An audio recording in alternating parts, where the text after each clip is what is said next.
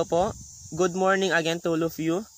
Our topic for today is all about ballistic. But first of all, I want to thank Ma'am Zani for requesting this video discussion po. So just like Ma'am Zani, kung may request po kayo na video discussion regarding sa subjects of Criminology's Licensure Examination Review, just feel free to comment that topic below.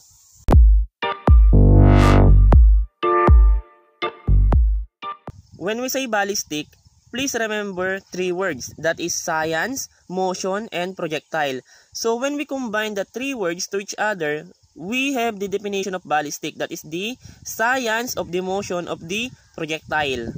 Take note po that when we say projectile, a projectile refers to a metal or non-metal ball which is propelled by the firearm. So kapag nakakita po kayo ng ammunition, is that a projectile? The answer is no. Take note po na ang ammunition is a complete set of unfired unit consisting a bullet, cartridge case, merong gunpowder, and then primer din po. Okay, so take note na ang ammunition is hindi pa pinuputok sa baril po. So ang ammunition is not yet a projectile. In order for that ammunition to become a projectile, it must be a requirement for that ammunition to be loaded in a firearm and then ipuputok po natin. So kapag nag-separate yung bullet from its body, that's the time na tatawagin natin na yung bullet is a projectile po. Then ano naman po ang motion? So take note, ang motion is a movement. So ang motion po is a movement ng bala. Okay, from the time na nag-separate yung bala to its body po. So that is the motion na sinasabi po natin. Ang salitang ballistic po is from Greek word na ballio or balein, which means to throw po. Sinasabi din po nila na ang origin of the word ballistic is from the Roman war machine called ballista. So ano po yung ballista? Ballista is a gigantic catapult or malaking tirador po that hurls a missile, stone, or large object like a dead person or dead animal. And now, we have a question. In ballistics, there are blank types of motion. A1, B2, C3, D4. Ang sagot po natin dyan is letter C. There are three types of motion in ballistic. The first one is direct motion.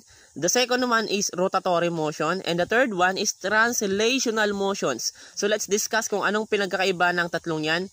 So when we say direct motion, yan po yung forward movement of the bullet or shots out of its shells by the action of expansive force of gases coming from the burning gunpowder po. Okay, so simple lang po ang direct motion na, the forward motion of the bullet po. Now next one, when we say rotatory motion, yan po yung action ng bullet kung saan umiikot po yan sa loob ng ating riflings. So kapag sinasabi po naman natin na translational motion, yan po yung action of the bullet after hitting a hard surface po, or simply yung ricochet na sinasabi natin, or the bouncing back of a bullet. So punta naman tayo sa branches of ballistic.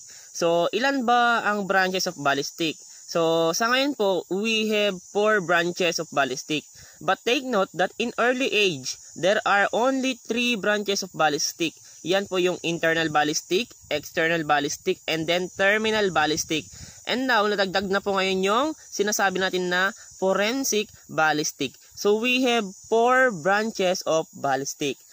Now, kapag sinasabi po natin na interior ballistic or internal ballistic, yan po yung pag-aaral ng ballistic kung saan ina-apply po yung pag-aaral ng ballistic to the motion of the bullet while still inside the firearm hanggang sa dulo po ng muzzle of the firearm. And then when we say external or exterior ballistic naman, pinag-aaralan natin dyan yung flight of the bullet na sinasabi natin, or after leaving of the bullet to the muzzle of the firearm and then before po niya na ma-reach yung target is tinatawag po natin na exterior ballistic. From the time po na yung bullet hits the target, ang branches of ballistic na ina-apply natin dyan is the terminal ballistic. So terminal ballistic, pinag-aaralan natin dyan yung impact ng bullet on the target po. And then we have the last one, we have the forensic ballistic. So yung ballistic po is in-apply natin sa batas, okay? In-apply natin yung ballistic sa administration of justice po. So forensic ballistic, yan po yung tinatawag natin na firearm identification. We identify the firearm by means of the ammunition na ipinutok from that firearm. So that is the forensic ballistic. Ayan po, dito na po nagtatapos ang ating video discussion ngayon. So kung may natutunan po kayo sa video ito, so please like this video, and if you want more videos like this regarding sa Criminology's Licensure Examination Review, just hit the subscribe button. So see you in my next videos po.